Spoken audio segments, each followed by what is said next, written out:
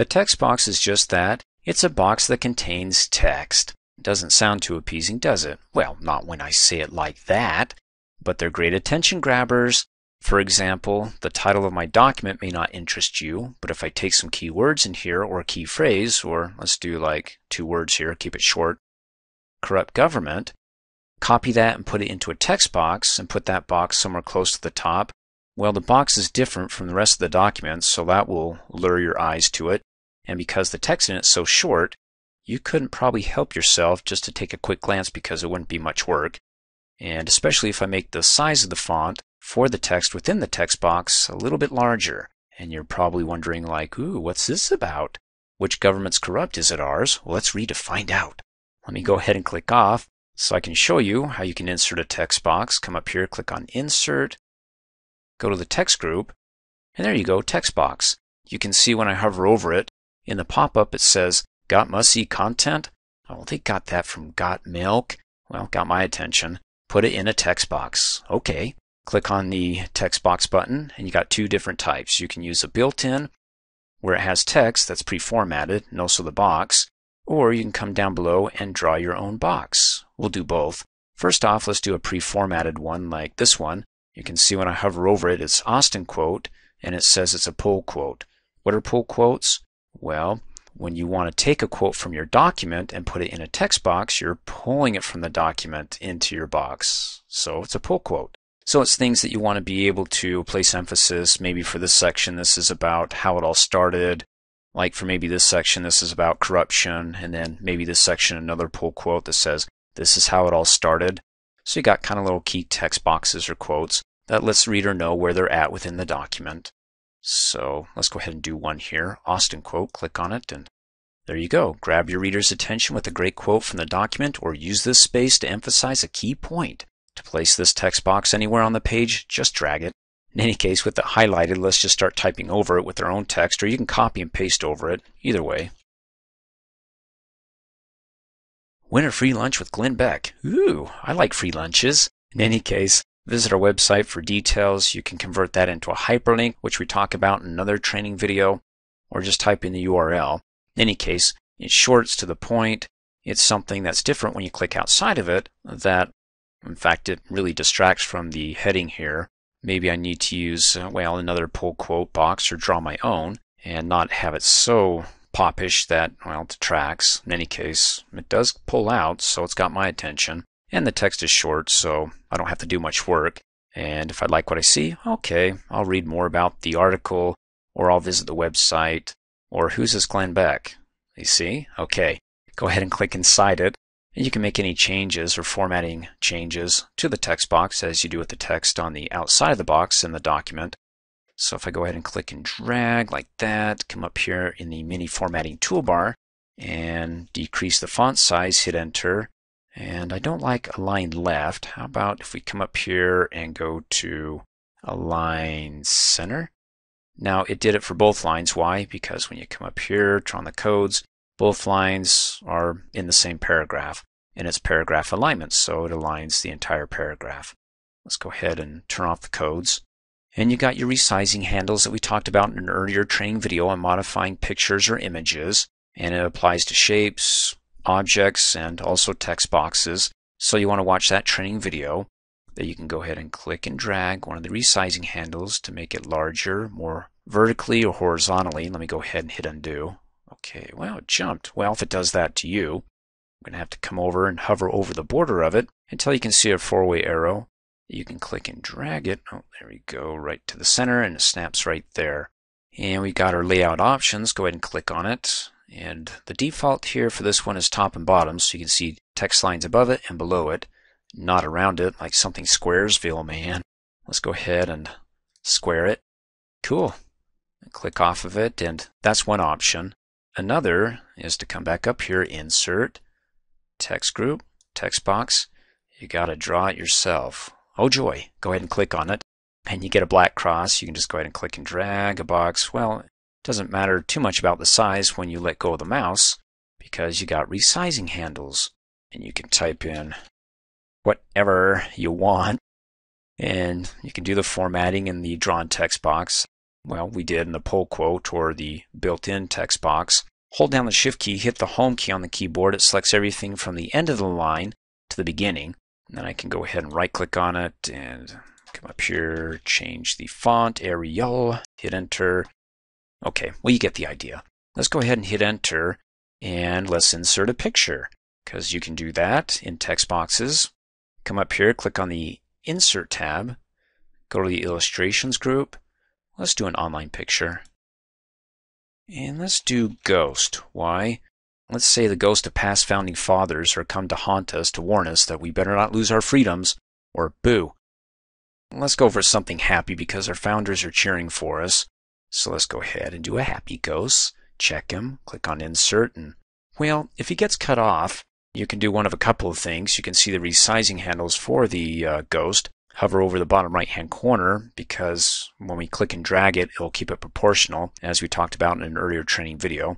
So when you see arrows pointing in opposite directions, click and drag to push it in. You can do it that way, or let me hit undo. You can go ahead and click inside the text box and resize the text box instead. Bottom right hand corner resizing handle, click and drag, and there you go.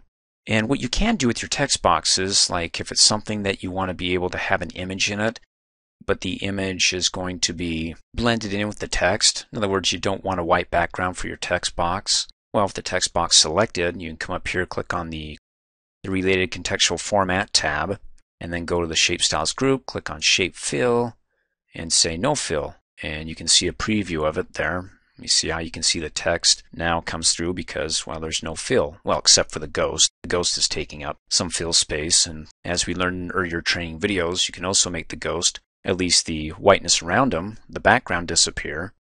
So there's a lot you can do here, and if you want to fill color for that, well, that's okie dokie. Or we can go ahead and do some shape styles. Maybe this one right here, Subtle Effect Purple Accent 4, because purple is kind of a spooky thing.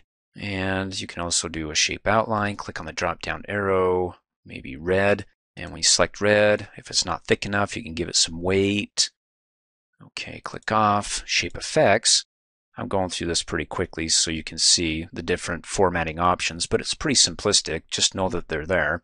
The fill, the outline, the effects, like maybe give them a warm, glowing, warm glow, something really red. Click on it, and oh, not too bad.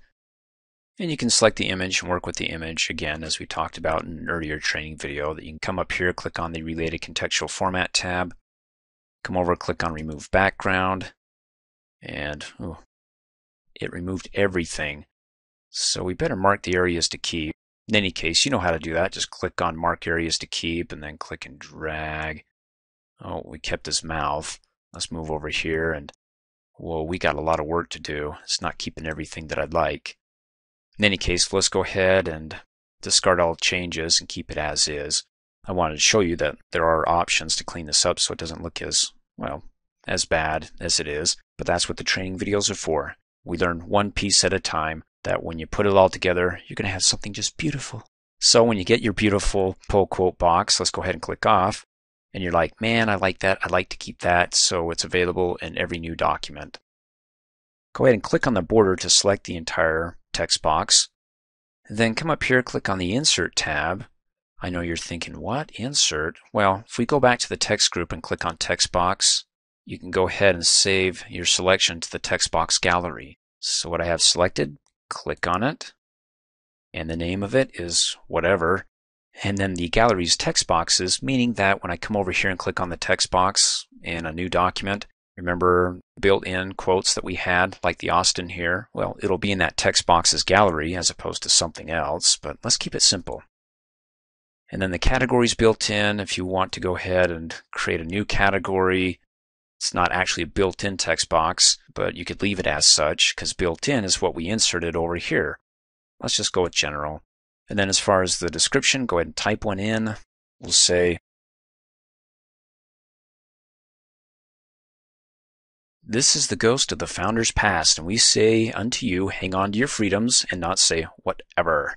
So you can go ahead and save this as a building block, and we got a whole separate training video on building blocks. So we're just keeping it simple here. And then the options, insert content only, as opposed to insert content in its own paragraph. or in its own page. So you can have it on a separate page. Let's just keep contents only. And then go ahead and click Okie dokie. That's it. So if I come up here and click on the File tab, go down to New, Blank Document, and I'm ready to insert that cool pull quote. Come up here, click on Insert, go to the text group, text box. Now remember, it should be somewhere in the gallery here. We just have to click to scroll down to find it at the very bottom, I wager, in the general part, because it's not a built-in. So otherwise, if we said built-in, it would have been in with the built-ins up above. But it's right there. Cool. You can see when you hover over it that the pop-up comes up about what this is about.